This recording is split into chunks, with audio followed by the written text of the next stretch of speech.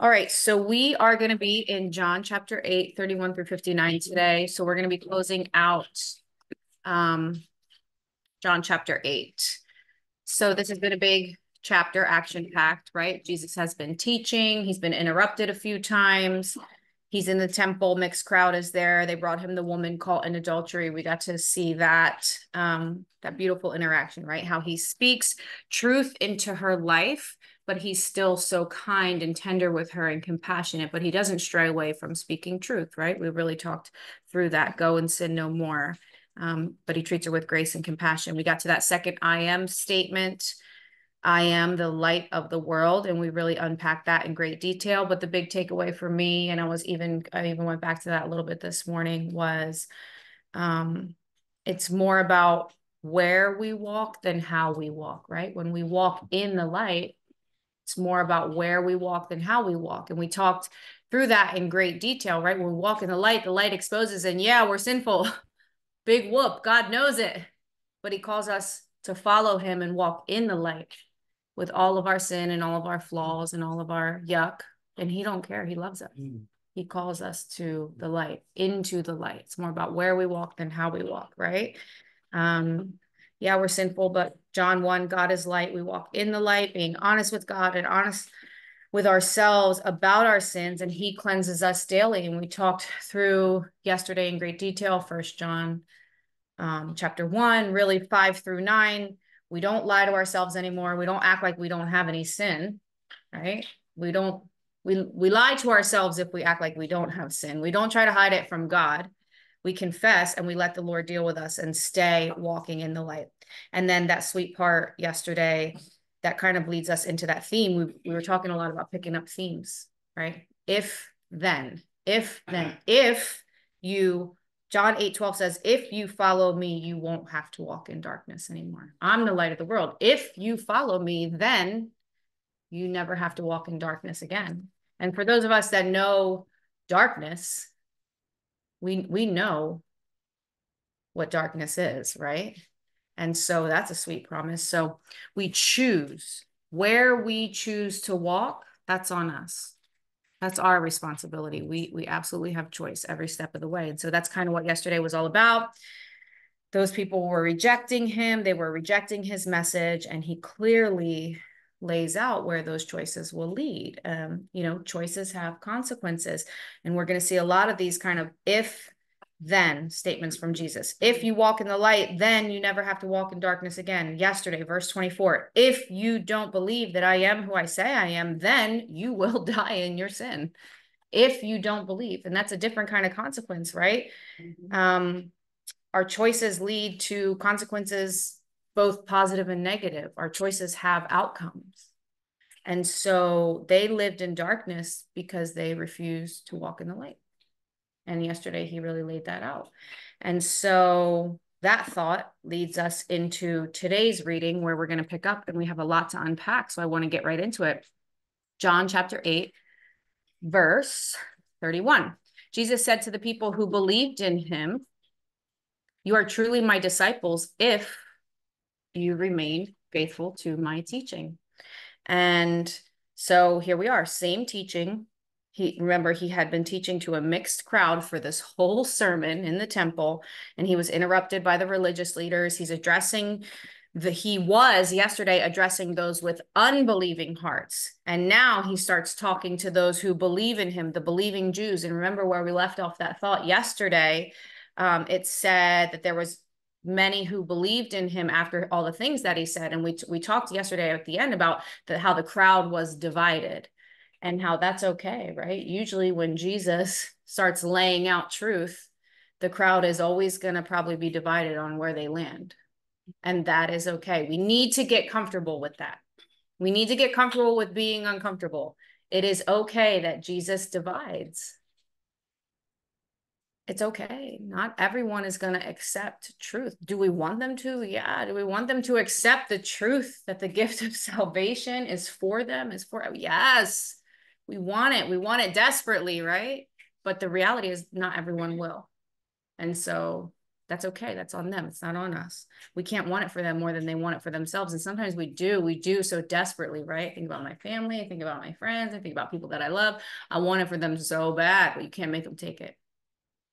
Can't make them take it. And so he starts to talk about what it really means to be a disciple. And King James version of that says, if you continue in my word, then you are truly my disciple. It's very clear, if, then. And so if is a conditional statement, right? If implies choice. If you do this, then this is true. If you continue in my word, then you are truly my disciple. And so you're going to hear us say this a million times. What is a disciple? A follower, a disciplined one, someone who's learning, a student, someone who is learning. Yes, thank you, class. We're awake today. Good job. Yeah, a disciplined one, a student, someone who follows closely. If you're disciplining your life, you're learning from someone. To be someone's disciple means you're learning from them, you're following them, right? And so, gosh, wow, I really can't read without my glasses. It's sad. I'm old. Welcome. Don't get old, people. I feel like, and then once you get these ones, these fancy ones that have the readers inside, your eyes just get worse and worse and worse. You really can't read without them. Okay, anyway, sorry about that. Okay, so if I am following, what does that imply?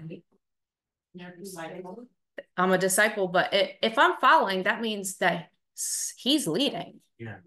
Right? Can I be leading and be following at the same time? That's just not possible. It's not possible. So if I'm following, that means he's leading. That means what? He dictates where we go. Right?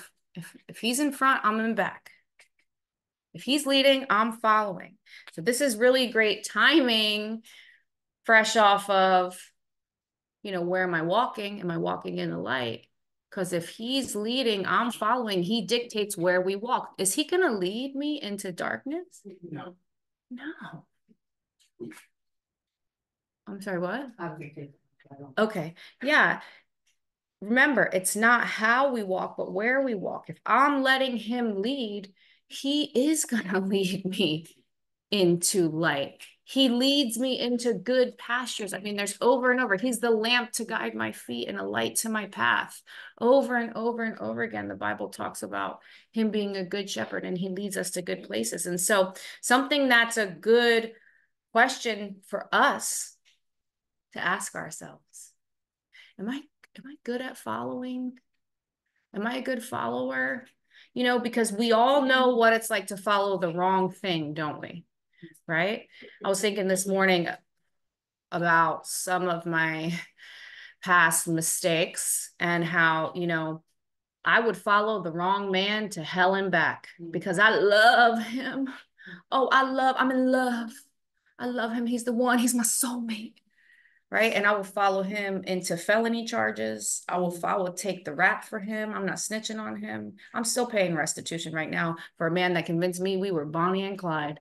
And then he left with the bag, baby. He left with the bag while I sat in jail and then still didn't snitch on him. How about that? We will follow the wrong man to hell and back for love, right?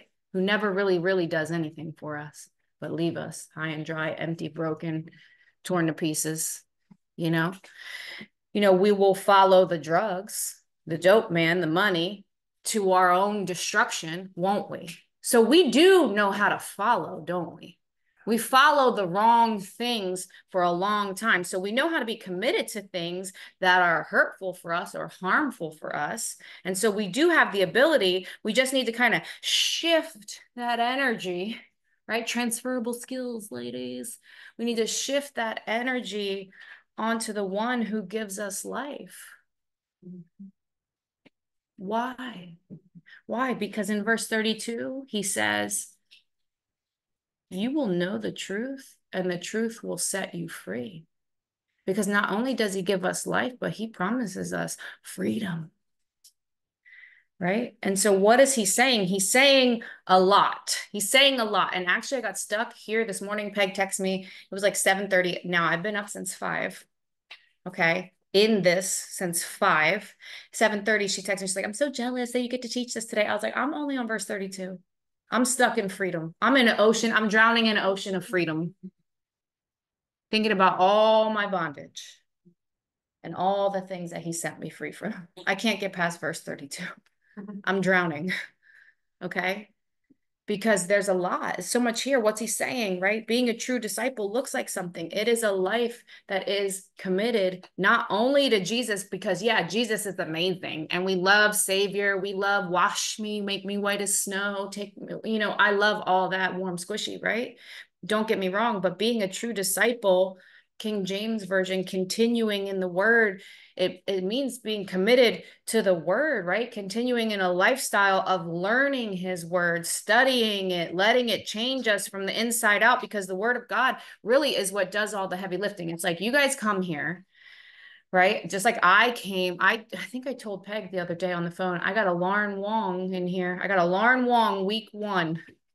You know what I mean? Because the word of God, the word of God is what changed me. You guys come here and sometimes we're messy. We got a lot going on in our hearts and in our minds. And it's like, everyone's like, oh my gosh, what are you going to do? And I'm like, I'm not going to do anything. We're just going to keep on serving the word, teaching the word, and trusting in the Lord that he's going to change her, that his word is going to transform her heart from the inside out. We're just going to love her. Just going to love her where she's at. And yeah, the structure and the rules and the greenhouse, right? It helps. It definitely helps speed up the process, right? Because where else do you get to go and be completely undistracted by everything that's going on out there and just get spoon-fed the word 3 times a day, 24/7, in an environment where you get to have it's a greenhouse. It's not a bubble, it's a greenhouse. What does a greenhouse do? It speeds up the growth of the flowers. What is the word? It's food, it's fertilizer, healthy soil, right? Good meals, good music, good fellowship, none of that poison that's out there, filthy language. We're going to talk about all the things that you got to put off and put on. Here's a good place where when you come in here right away, we're like, you can't have this, you can't have that, we're going to just put that in the basement for you. We'll lock that up. You can have it when you leave, right? Can't have this, we help you put it off. And we tell you what to put on here in the greenhouse, right? But God's word is what does all the heavy lifting. I don't need to change you. We don't change you. The program doesn't change you. This is what changes you. The word of God, Jesus, a relationship with him is what changes you. And so we come into this relationship where we're committed and submitted. Don't miss that. Committed and submitted, right? And we allow the word to lead and dictate our lives. Why? Because you know what? There's going to be times where we come to things in here that we don't like. There's going to be times where we come, what's submitted, like submission, like surrender, like when authority, like under authority, when you're submitted to authority. So I am submitted to the authority of the word of God.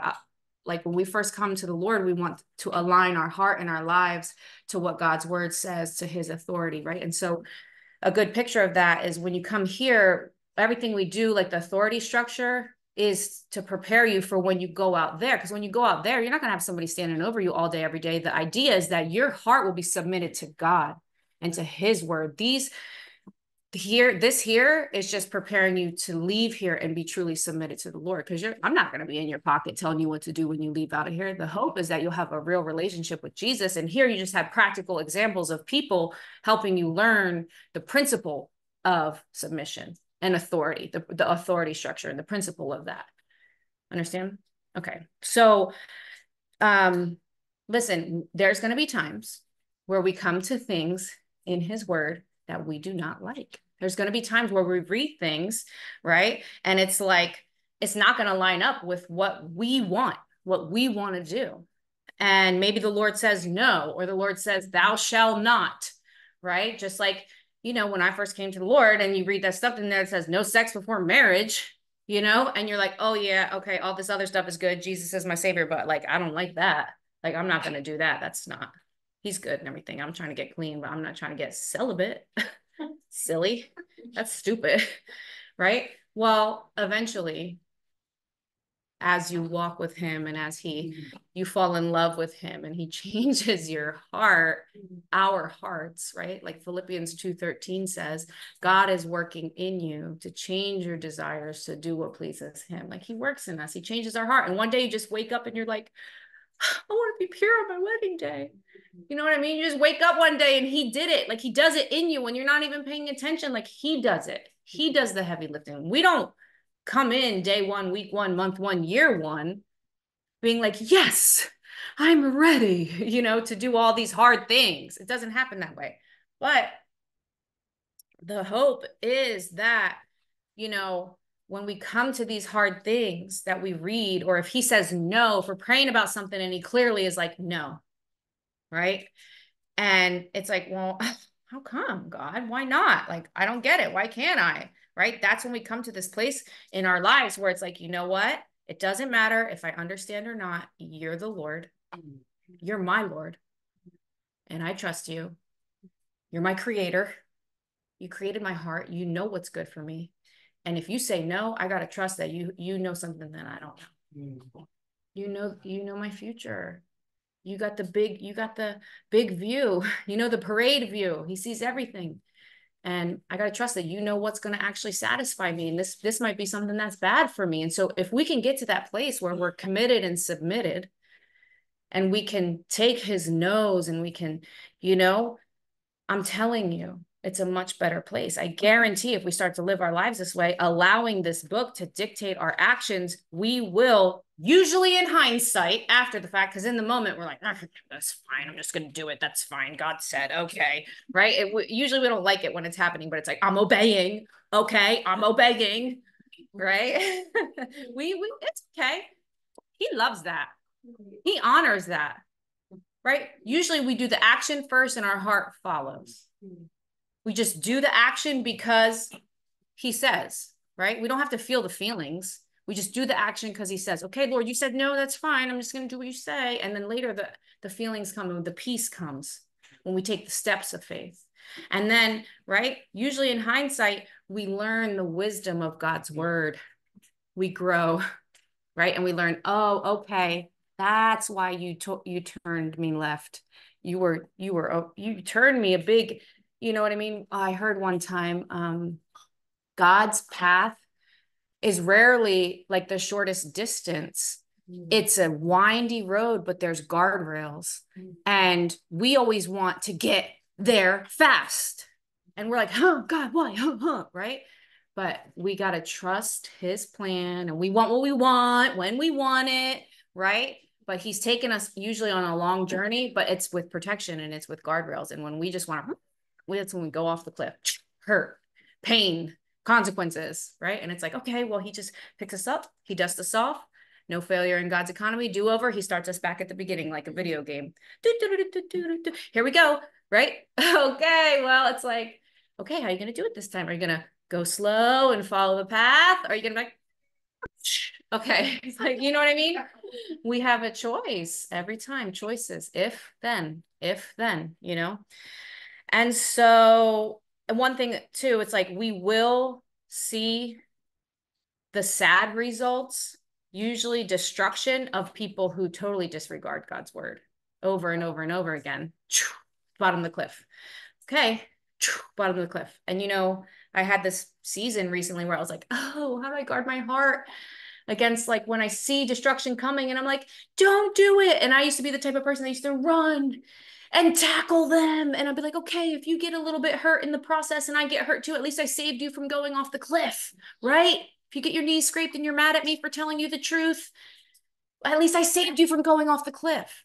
No, I had someone very wise tell me, no, if you see destruction coming, maybe God is just preparing your heart to pray and just in getting your heart ready for somebody that you love going over the cliff. People don't want to hear unless they invite your counsel. And I said, well, what do you do when the same people keep going off the cliff over and over and over again? How do you guard your heart when you love them and they keep doing the same thing stupid over and over and over again? And then they're at the bottom of the cliff like, help me, Lord, help me. church, or help me. And you're like, and what did Jesus say? 70 times 7. You love them, you pick them back up, you brush them up, you put them at the start and say, here we go again. You just love them, you love them. It's so hard, right? It's hard, but you do it. That's what Jesus does. But listen, one thing I also want to say is there's nothing that God says don't do that is good for us. I promise. I promise. Right? Nothing God says don't do that is good for us. And the issue is, for most of us humans, we fall into these bad habits like slowly and over time. And it's like that picture of the frog in the boiling water. And like, he's swimming in the pot, and then slowly over time, it starts boiling hotter and hotter and hotter.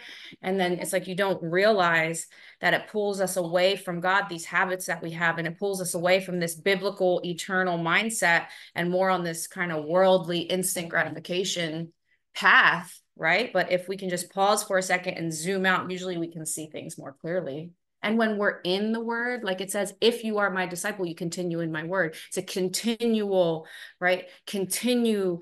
It's a journey. It's a process to remain. Think of it like a lifelong commitment to be a disciple and choose to look at the word, right? To look to the word daily for guidance, encouragement, correction, instruction. When we have that type of relationship with the Lord where we're seeking him daily, he tells us about ourselves. He reveals our own wicked hearts to us, right? If you do, then you are. And here's the contrast of that. If you don't, then you're not. Ouch. Right? If you do, then you are. If you don't, then you're not. And I love what Pastor Tom always says. He's like, listen, if I don't read my Bible for 4 days, I'm right back to the world.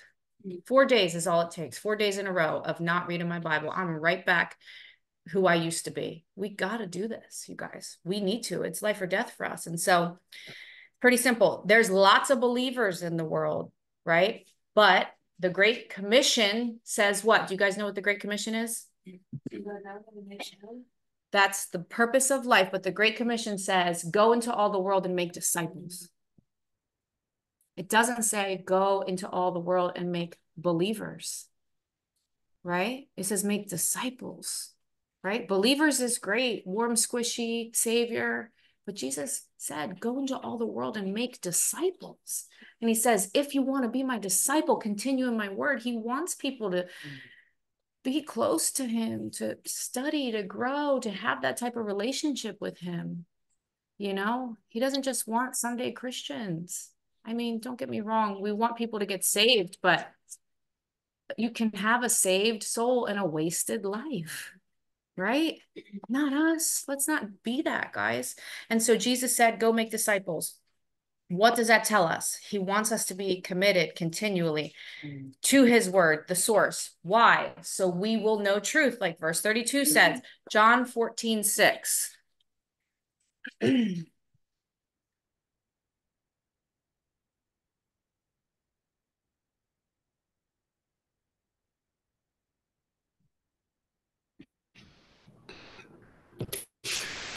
Jesus said to him, I am the way, the truth, and the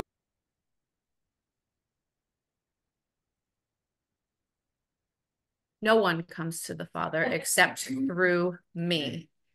Does it say that on yours? No? Okay, well, I think it should, right? Yeah? Okay. He is the truth, right? They have these signs or these t-shirts. I feel like we should make them. Sorry, I have like a tickle in my throat. And they say, no Jesus, K-N-O-W, no truth. And then the back says, no Jesus, no truth. N-O, Jesus, N-O, truth. No Jesus, no truth. No Jesus, no truth. Right? Because he is the truth. She said, that's good. Yeah, right? I feel like we should make those, right? That would be cool. And so when we come to know Jesus, we come to know truth. Why? Because he is the truth. And so here's one of those puddle ocean statements. No Jesus, no truth. We come to know Jesus, we come to know truth. Great. Why? Because he is the truth. Yeah. Great. Well, there's the puddle. Okay. Well, here's the ocean. Okay. Here's one of those statements that we can drown in. The truth sets us free. Okay. Sets us free from sin and death, sets us free from bondage. When we know Jesus, we are set free. There's the puddle. Okay. Well, here's the ocean. This is the truth. The Bible, the word of God is the truth, right? The world tells us that there is no such thing as absolute truth, that truth is relative. Live your truth. My truth is my truth. Your truth is your truth. This is my truth. That's not true. That is crap. There is a such thing as absolute truth. It's right here. This is truth. The word is truth. Jesus Christ says he is the word made flesh. And if we know Jesus, we know truth. And this is truth right here. We do have a source of truth, of absolute truth. Why do you think the world doesn't want to acknowledge that this is true? Because it means that they have to look at it. It means that we got to look at ourselves, right? Look at our sin. Come into the light, be exposed, right? We do have a source of truth, right? And so every word of it is true. Psalm 119, 160. Excuse me, I'm going to mute so I can do a good.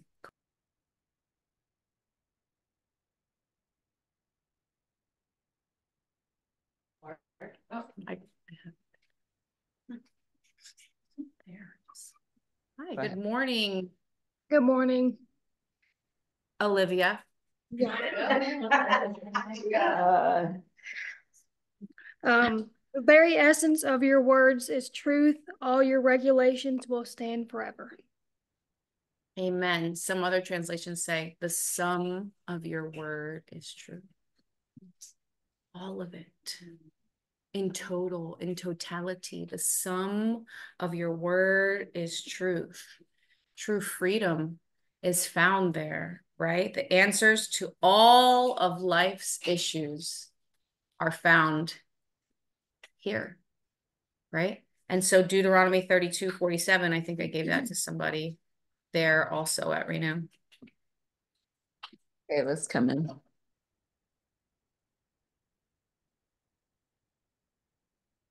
Good morning. Good morning. These instructions are not empty words, they are your life. By obeying them, you enjoy a long life in the land you occupy when you cross the Jordan River. Amen. These instructions are not just empty words. They are your life. Whoa. True freedom is found in the word. The answers to all of life issues are found in the word, right? This life that we live here, this life aligning our hearts and minds with God's word, asking him, praying that prayer when we first come to him, right? This is freedom. Understanding who I am in him, who he tells me I am, is freedom.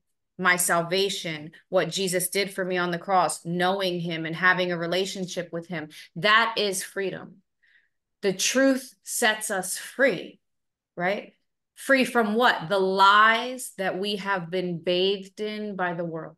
The lies that we have been bathed in by the enemy, the labels, the diagnoses, the whatever, the lies that we believe about ourselves, the lies that people have told us, the lies that the enemy torments us with.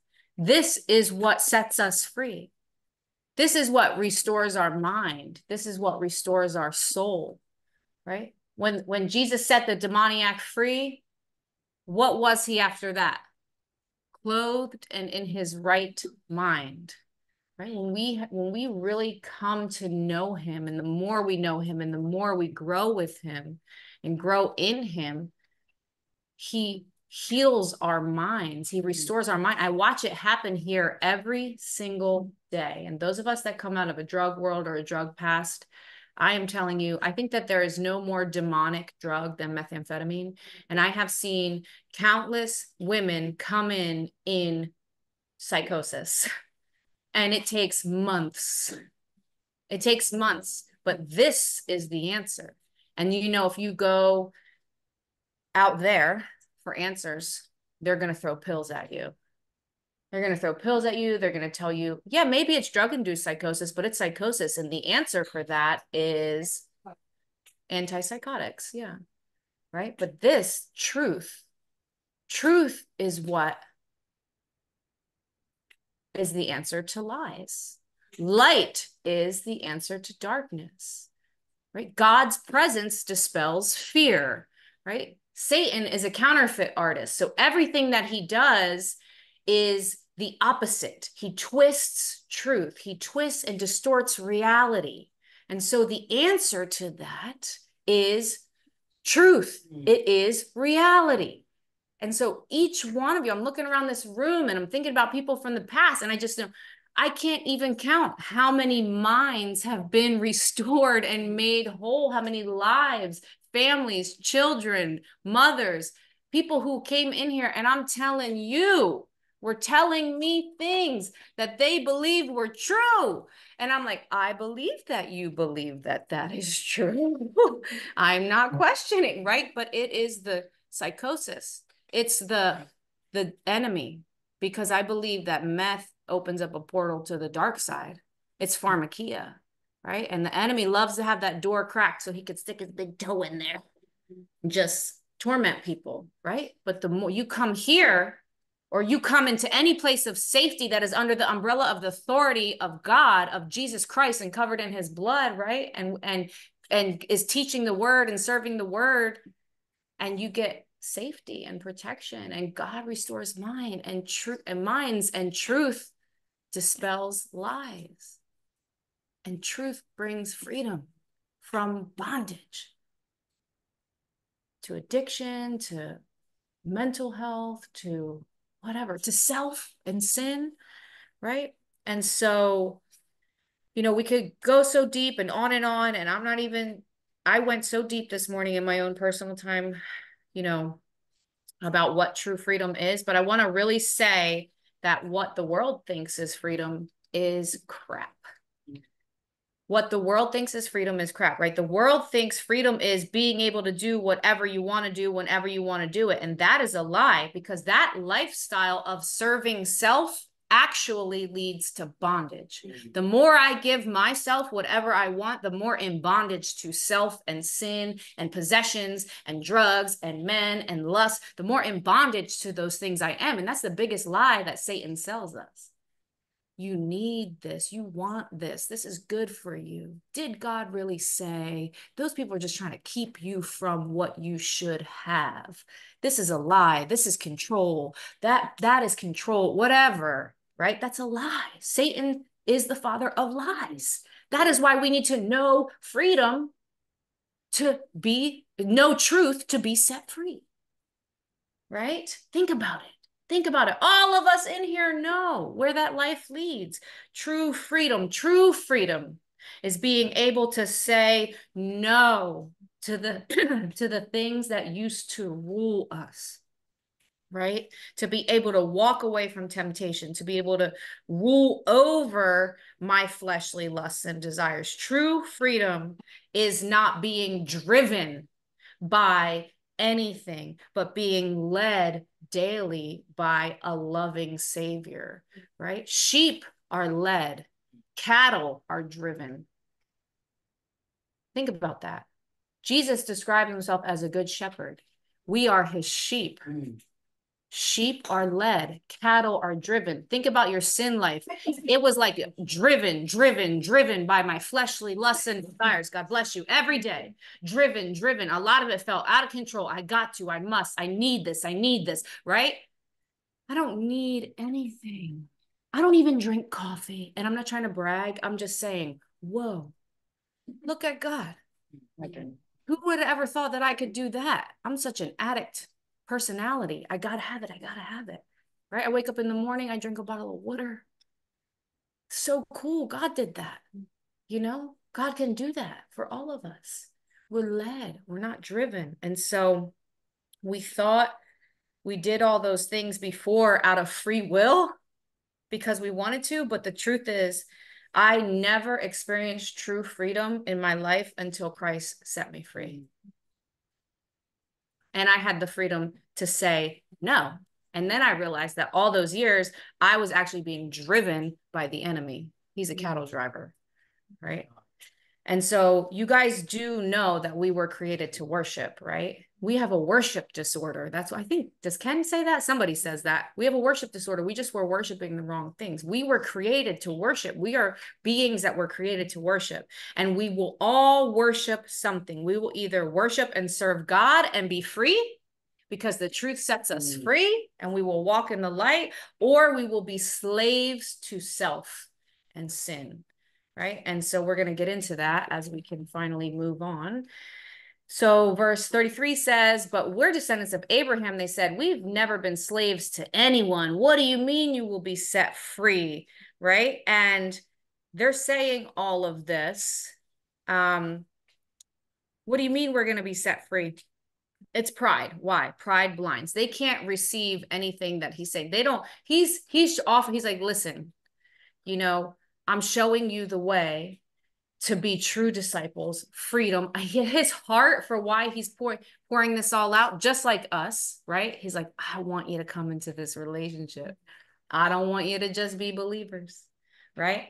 And they're like all full of pride. We are children of Abraham, right? But they're self-deceived. Because why? Because pride blinds. We've never been slaves of anyone. Excuse me. They've been slaves in their whole history. Egypt, Babylonians, Assyrians, like they have been slaves. What are they talking about? They're crazy. They're self-deceived. And aren't we self-deceived when we're puffed up in pride?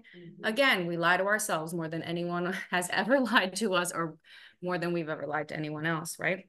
And so 34, Jesus replied, I tell you the truth. Everyone who sins is a slave of sin, and a slave is not a permanent member of the family, but a son is part of the family forever. So if the son sets you free, you are truly free. Yes, I realize that you are descendants of Abraham, and yet some of you are trying to kill me because there's no room in your hearts for my message. I'm telling you what I saw when I was with my father, but you are following the advice of your father. And so again, Jesus is speaking truth straight into the issue. He's like, you guys don't get what I'm saying, right? What I'm trying to speak into, what's going on with you is inside stuff. It's heart stuff, right?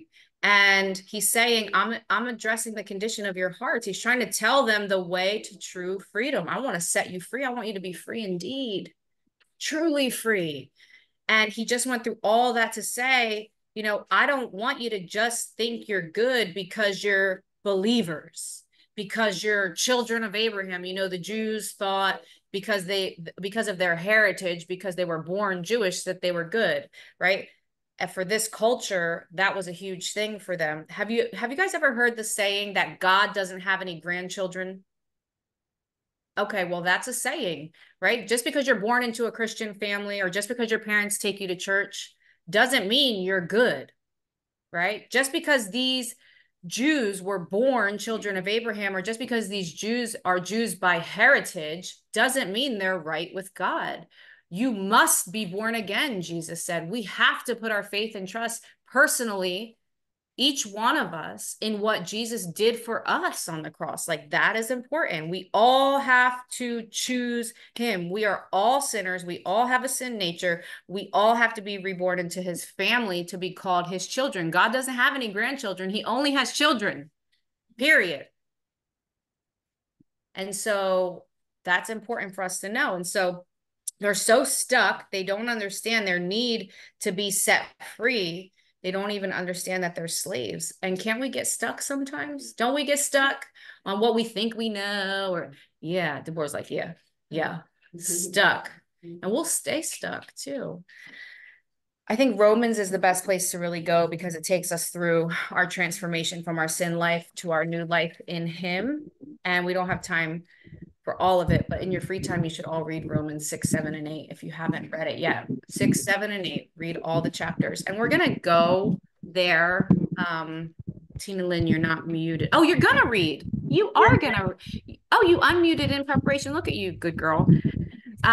Read Romans 6, 7, and 8 in your free time. But Tina Lynn, today, please read first just Romans 6, 6.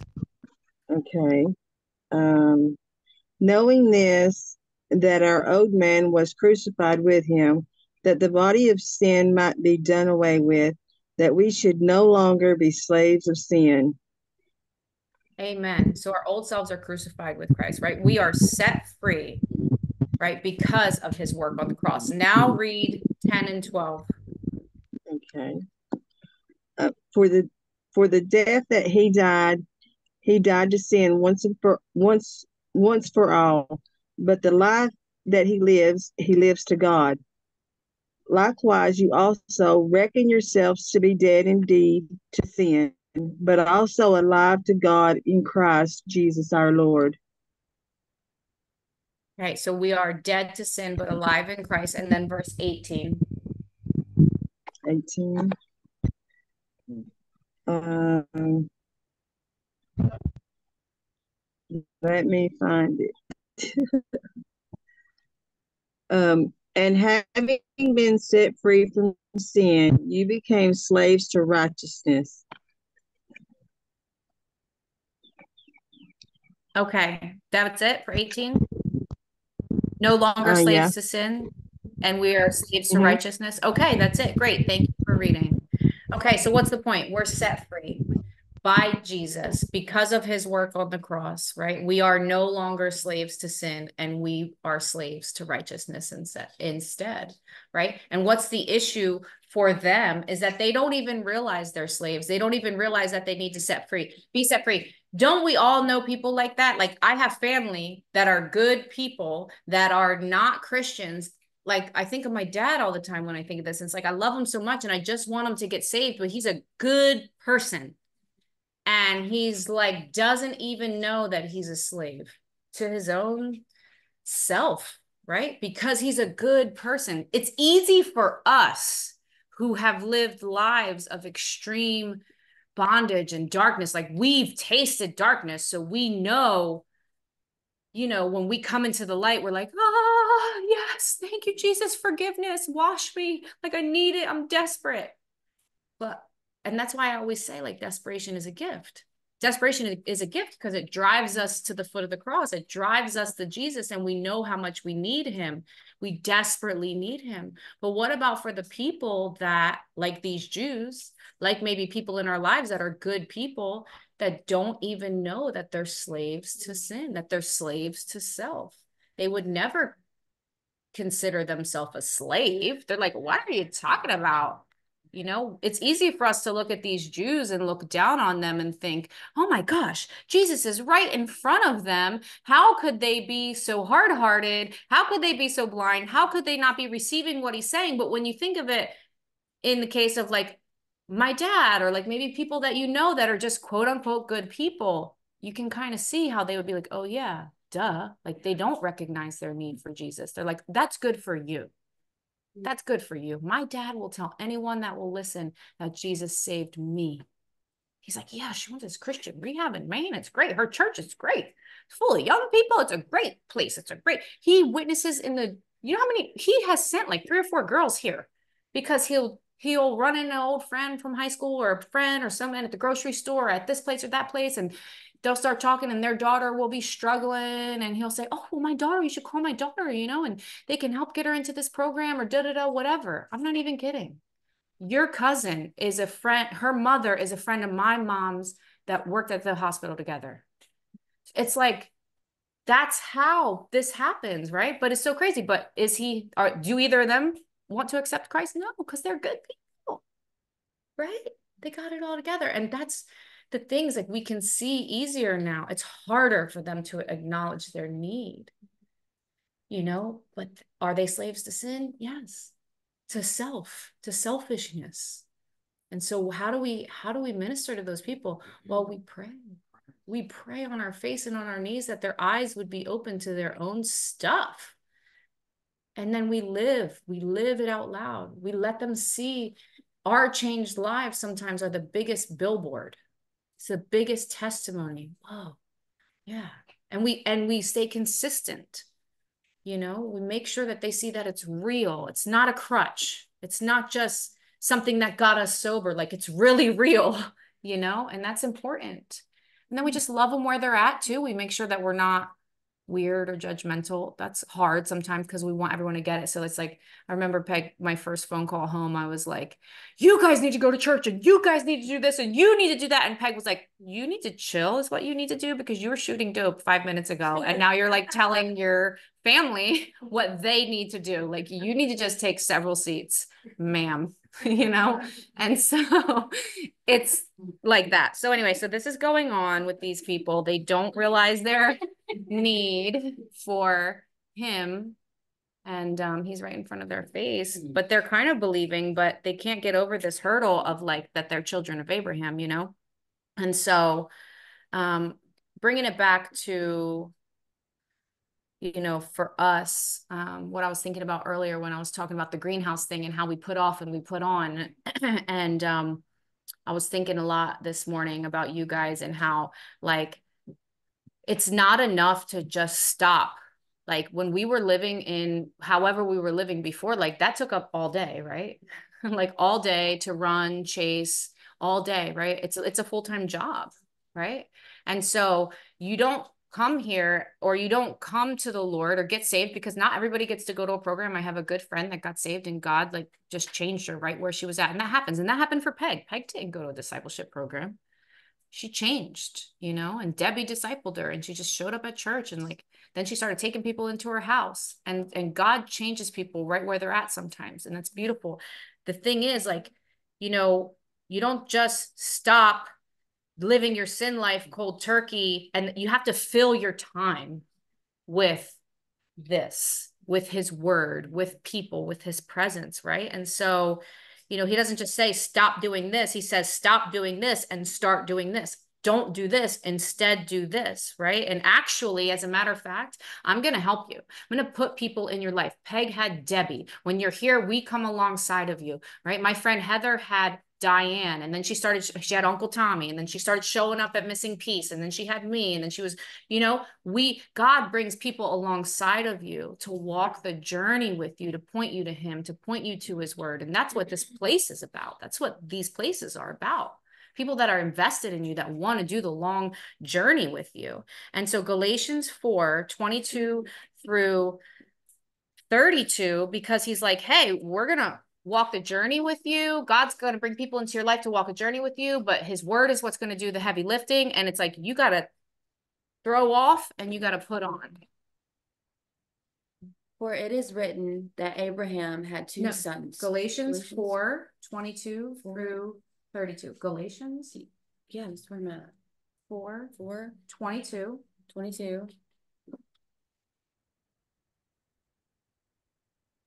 No, that's not right. That's not right. Is it Ephesians? Where am I going, Peg? Put off and put on. I need a help. I need a concordance. You're going to Ephesians 4 or Colossians 6. Ephesians. Yeah, it's Ephesians 4. Galatians, Ephesians, Philippians. Is it 22 through? Yeah, I looked it up. Yeah, I think it's okay, 20. 22 through 32.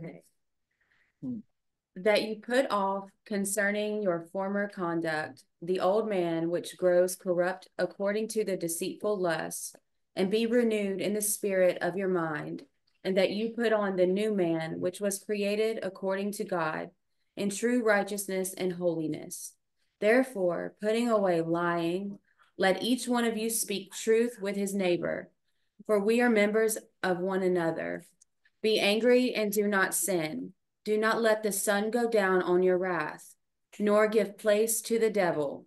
Let him who stole steal no longer, but rather let him labor, working with his hands what is good, that he may have something to give him who has need.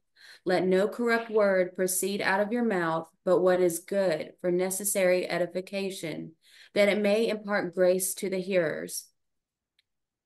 You said 32? Yep. Okay. And do not grieve the Holy Spirit of God, by whom you were sealed for the day of redemption. Let all bitterness, wrath, anger, clamor, and evil speaking be put away from you with all malice, and be kind to one another, tender-hearted, forgiving one another, even as God in Christ forgave you.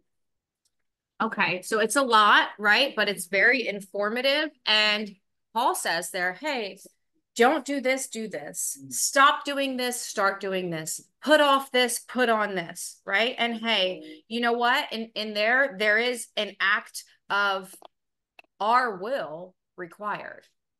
Put off, put on, like throw off, actually. And so Jesus is clearly like, hey, I want to set you free. He's telling us he wants to set us free. And so the question that I asked and that I want to ask you guys is like, do we want to be free? Do we want to be free? Because the truth is sometimes we love our sin, don't we? I know when I first came to the program, I was grieving my sin. I was in love with my drug. I was grieving. I loved it. And that's why I was suicidal, because I didn't think that I could ever live without it. I was actually suicidal. I tried to kill myself 4 times in the last year because I didn't think that I could live without it. I knew it was killing me. I knew I was destroying my family, but I didn't think that I could live without it. And that's why I was trying to kill myself. And so the Lord healed me and healed all that, right? But I had to come to the place where I was like, I hated it, because he will deliver us from our enemies, but he won't deliver us from our friends. And as long as we love it, he can't set us free from it if we're holding on to it. He can't take something that we're clinging to, right? And so first we need to realize, right, that we're a slave to it and it's killing us. So that's first things first. Because sometimes when we love it, we don't even realize that we're a slave to it. We try to justify it. We try to find ways to make it work, don't we? How many times have we like, okay, I'm just going to drink on the weekends. I'm just going to have 2 glasses of wine after work. I am going to this is my just smoking weed program. I am going to, I'm allowed to have 7 Xanax a week. You know, however, we try all these ways to like make it work because we love it. We don't, you know, and then we don't know that we're whatever. And so we got to get there first and foremost. And so also the thing that's important before we move on is that he does set us free. You know, he sets us free on the cross from hell. He sets us free, right? He sets us free from the penalty of sin and the power of sin. We talked about this. His spirit living inside of us is the most powerful thing in this entire universe. And we never have to yield to, when we yield to our flesh and we engage in sin, willful rebellion and disobedience, that's an act of our will. When his spirit lives inside of us, we don't ever have to do that again. He set us free from the power of sin in our lives. We're not victims to it. Okay, that's an act of our will when we yield to our flesh. Please remember that, okay? But he doesn't always free us from the consequences of our sin, does he? Sometimes we got to walk through those. I had probation for many years. I thought I was going to prison when I got out of the program. God saved me from that. So sometimes he's merciful and gracious and he saves us from consequences, but other times he doesn't. My husband had to go to prison, but God was merciful. He was facing 10. He got 4. He only did 2.5. He got out on parole. Like, God is good. There's many different situations, but sometimes we have to walk through consequences. And I know I didn't even get through all of this, but I got stuck. And I want to back up quick. I don't want to miss verse 37. They are literally trying to kill him because verse 37, King James Version says, my word has no place in your hearts. Let's not ever get there. How about we don't ever get there? Because as a Christian, right, we don't ever want to get to the place where we don't have room for his word and in our hearts. They are trying to kill him because his word has no place in this heart. And so heart check, you know, what's in my heart? And so moving on, I'm just going to wrap it up really quickly here because I am out of time, but this is like, Peg does a really great teaching on this. Who's your daddy? And I know she's going to talk here at the end, so I'm not going to do too much, but he closes out this chapter really saying that, you know, I'm telling you that when I was with my father, and then he goes, you're trying to kill me because you are imitating your real father. And then he says, you would love me because I've come to you from God. I'm not here on my own, but he who sent me, but you can't hear me. We don't want to miss that either. You can't hear me. You love to do the evil things he does. Your father is the devil. He was a murderer from the beginning. He always hated the truth. There is no truth in him. Anyone who belongs to God, I'm skipping down to 47. Anyone who belongs to God listens gladly to the words of God, but you don't listen because you don't belong to God. And I did give out some verses, but we don't have time. But here's the deal. Satan is the father of lies. His language is lies, right? It's God the Father versus Satan. If we were to make two columns, we could look at characteristics of God the Father, we could look at characteristics of Satan. We could pick through the scripture and we could clearly lay it out. And maybe we can do that after we end the Zoom. We can talk through it. But the reality is that we take on the traits of our parents, whether we like it or not. We are like them. You are like the people who raised you, whether you like it or not. I have some of the best traits of my parents and some of the worst traits of my parents. Okay, there are things that I hate about myself that are just like them, and things that I love about myself that I got from them. And so it's just that simple. And so if you were to do those two columns, right, and some of the things about Satan, you know, he's a liar, he's sneaky, he's a manipulator, he's a twister, he sets traps, he tempts, he's an accuser. And then you make the column about God, he's faithful, he's true, he speaks the truth. And you just ask yourself, like, who do I look like? Who do I look more like? When we lie, we are speaking Satan's language. He's the father of lies.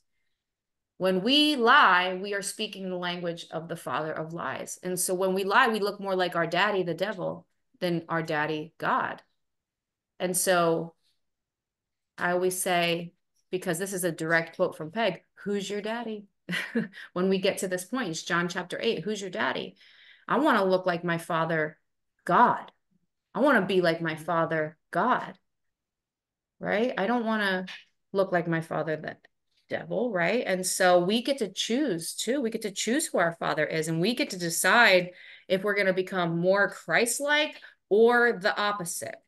You know, how do we do that? We get to grow as his children and his disciples. And he told us in the beginning of this section of the reading today, how to be his disciples, to continue in his word. And that's how he grows us. And so that's it. I don't want to go too long over my time. I know I couldn't, I got stuck. I knew that was going to happen. I wrote down a lot of things for the last part, but I knew also that you were going to share. Listen, I did this morning, like she said, I texted her because I was like, this is so good. And I was really praying for you guys that you would like be able to read and like start to hear some things. Because if you look back at verse 31, everyone look back there really quick. Lauren did, like she helped you understand that God is not interested really in believers, right? Because even the demons believe is what the word of God says. What he's interested in is people who want to be disciples, which are learners, followers, people that want to discipline their lives after him, right? And we've all disciplined our lives after something. Like you could talk about the different things that sort of were the center of your life that you sort of did, like the worship disorder, like whatever was the most important to me. But in this first verse, it says, if, right? It says, if you remain faithful. What's the word faithful mean? If I said, define faithful. Loyal. Committed. What else? Yeah, steadfast, loyal, true, right? True to the original is what it says. And unswerving adherence to something, right?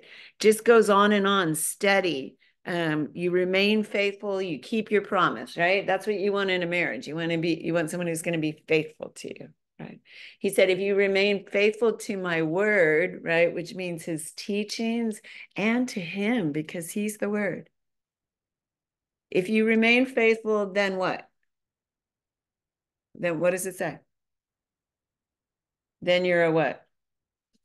You're a true disciple. So he kind of talks about the difference between true and not true. So in college, I took this class called logic. I don't know why, because but it says, if this, then this. So if you're a true disciple, then I will follow God's teachings and his word. I will be loyal to them. I will be steadfast to him. I will be honorable with him, right? But then there's this other part that's the opposite. If I am not following his word, then what? Then I'm not a disciple. So there's this group of people that loves to say, I am. And that's what happens right here. They're like, that's who we are. And he's like, yeah, but you're not living like it. Like 3 times in the word today, they're like, we're this. We think we are.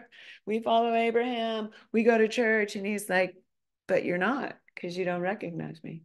You don't listen to me. You don't do. And then they're like, we believe in the law. And they're like, but you don't, because you say you do, but you don't live like it. Right. And so that perspective, and she shared it, sometimes we think we is because we say the words. Okay. Pastor Ken in Maine, stealing it from him. 3 kinds of people: those that is, those that ain't, and those that think they is but ain't. Right. It's funny, but you don't forget it. True disciple, not a disciple. I think I am, but I'm not. Right. And you can tell by the way someone lives and what they look like. And she did talk about that. And again, she talked about freedom and surrendering to truth. Knowing truth is really what sets you free. And I did a whole thing on that too. But I really want you to see that she does. And I did it too. I laugh because I listened to her teach. I did. I went through my thing and I wrote, here's what a true, not a slave, but a child of God, a son of God looks like. Right? And here's what God the Father looks like. And I made my little list. And here's what Satan is. And here's what a child of his does. Doesn't hear the Lord, loves to do evil, listens to lies, is a liar. Like if Satan's talking to you, he's lying. Like if his lips are moving, you know those people, right? They can't tell that it's not in him, and he's a murderer, and his desire is to kill, steal, and destroy.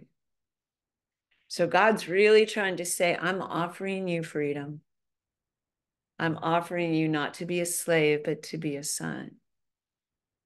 It's going to require you to let my spirit help you be born again, choose to be a follower, not in perfection, but moving in that direction. Right? So I wrote at the top here, I did write, who's your daddy? Because it always makes me go, like, I never thought I was serving Satan when I was, and that I was his puppet. I just thought I wasn't thinking about God. But God's word says you're either for me or you're against me. You're either a child of God or he's your daddy. Right. And so that's hard. I don't want to serve him. I don't want to look like him. I wouldn't want to date him. Right. Although I did, and he's just like, hey, I want to start being faithful to the Lord and to his word. And that will equal freedom. And it's hard to get your brain around, but I promise you it's true. I wouldn't still be doing it if it wasn't, right? I also wrote, here's what you claim, but here's how you can tell. And God was real clear in here that a true, real, legitimate disciple, you'll be able to see it, right? If I told you that I believe in the vegetarian lifestyle, that I've made a decision after I've done some research that that's true, that's right, but all I ever did was eat Big Macs, would you believe that I believed in it? No, because my actions would demonstrate something different. So if I'm saying I'm a disciple, I believe that he's God, I believe in his word, I believe that this is truth. I may not know how to get there, but you should see me be starting to go, okay, I'm going to stop eating Big Macs. Going to throw some tofu in there or something. I'm just kidding. But I just want you to see this because it's really a really little powerful section. And you could, like, one of the things we're going to do is ask yourself questions like, what's faithful mean?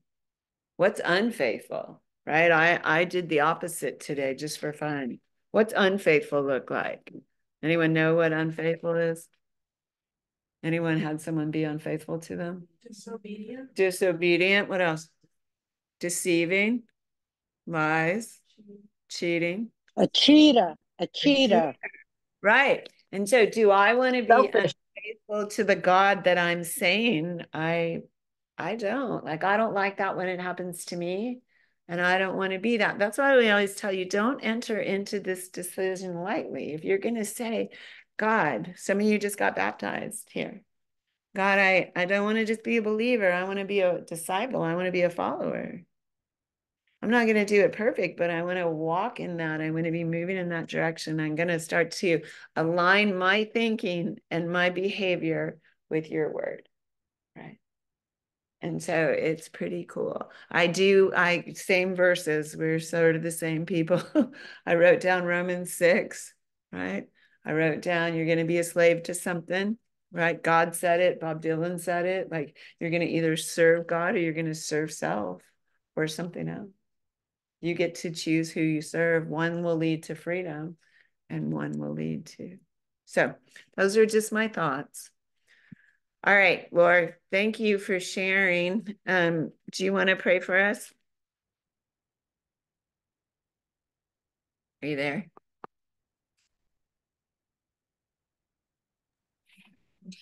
Lord, thank you for